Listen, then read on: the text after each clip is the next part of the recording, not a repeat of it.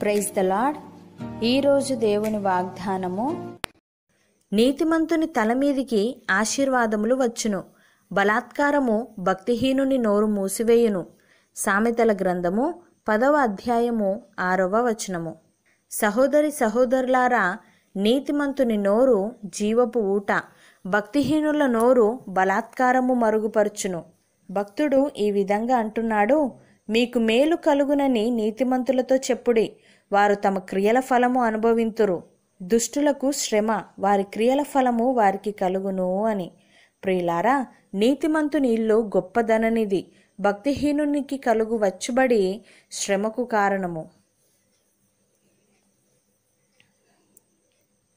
ప్రియులారా, నీతిమంతుని ఇల్లు గొప్పదననిది, భక్తిహీనునికి కలుగు వచ్చుబడి శ్రమకు కారణము. జ్ఞానుల పెదవులు తెలివిని వెదజల్లును, బుద్ధిహీనుల మనస్సు స్థిరమైనది కాదు. భక్తిహీనులు అర్పించు బలులు యెహోవాకు హేయములు, యథార్థవంతుల ప్రార్థన ఆయనకు ఆనందకరము. భక్తిహీనుల మార్గము యెహోవాకు హేయము, నీతిని అనుసరించు వానిని ఆయన ప్రేమించును. కీర్తనకారుడు ఈ విధంగా అంటున్నాడు, యెహోవా న్యాయమును ప్రేమించువాడు, ఆయన తన భక్తులను విడువడు. వారెన్నటెన్నటికీ కాపాడబడుదురు గాని భక్తిహీనుల సంతానము నిర్మూలమగును. నీతిమంతులు భూమిని స్వతంత్రించుకొందురు, వారు దానిలో నిత్యము నివసించెదరు అని. ప్రియులారా, నీతిమంతుల కోరిక ఉత్తమమైనది, భక్తిహీనుల ఆశ అహంకారయుక్తమైనది. వెదజల్లి అభివృద్ధి పొందువారు కలరు, తగిన దానికన్నా తక్కువ ఇచ్చి లేమికి వచ్చువారు కలరు. ఔదార్యము గలవారు పుష్టి నొందుదురు, నీళ్లు పోయి వారికి నీళ్లు పోయబడును. ధాన్యము బిగబట్టువానిని జనులు శపించెదరు, దానిని అమ్మువాని తల మీదికి దీవెన వచ్చును.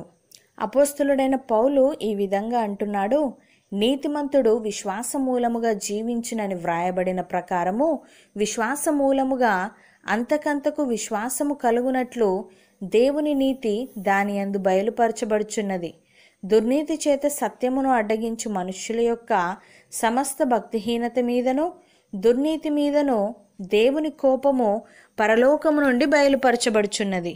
ఎందుకనగా దేవుని గూర్చి తెలియశక్యమైనదేదో అది వారి మధ్య విషదమై ఉన్నది, దేవుడు అది వారికి విషదపరచెను. ఆయన అదృశ్య లక్షణములు అనగా ఆయన నిత్యశక్తియు దేవత్వమును జగదుత్పత్తి మొదలుకొని సృష్టింపబడిన వస్తువులను ఆలోచించుట వలన తేటపడుచున్నవి గనుక వారు నిరుత్తరులై ఉన్నారు. మరియు వారు దేవుణ్ణి ఎరిగియు ఆయనను దేవునిగా మహిమపరచలేదు, కృతజ్ఞతాస్తుతులు చెల్లింపనూ లేదు, గాని తమ వాదముల యందు వ్యర్థులైరి అని. సహోదరి సహోదరులారా, ఆశీర్వాదమునకు వారసులవుటకు మనము పిలువబడితిమి గనుక కీడుకు ప్రతి కీడైనను దూషణకు ప్రతి దూషణ అయినను చేయక దీవించవలసిన వారమై ఉన్నాము.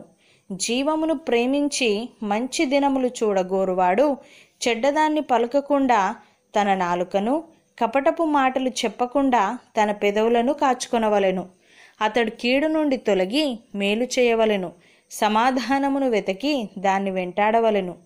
ప్రభువు కన్నులు నీతిమంతుల మీదను ఆయన చెవులు వారి ప్రార్థనల వైపునను ఉన్నవి, కానీ ప్రభువు ముఖము కీడు చేయు వారికి విరోధముగా ఉన్నది. అవును అన్నవారు నాతో పాటు ప్రార్థనలో ఏకీభవించండి. పరిశుద్ధుడా, ప్రేమగల తండ్రి, ఆశీర్వాదమునకు వారసులగుటకు నీవు మమ్మల్ని పిలిచావు గనుక కీడుకు ప్రతి కీడైనను దూషణకు ప్రతి దూషణ అయినను మేము చేయడానికి వీలు లేదు. తండ్రి, మేము నీతిగా న్యాయముగా యథార్థముగా ఈ లోకములో జీవించే వారముగా ఉండుటకు సహాయము దయచేయమని నీవిచ్చే ఆశీర్వాదాలు పొందుకొని మా చుట్టూ ఉన్నవారికి ఆశీర్వాదకరముగా ఉండుటకు కృప చూపమని యేసుక్రీస్తు నామమున ప్రార్థిస్తున్నాము తండ్రి. ఆమెన్.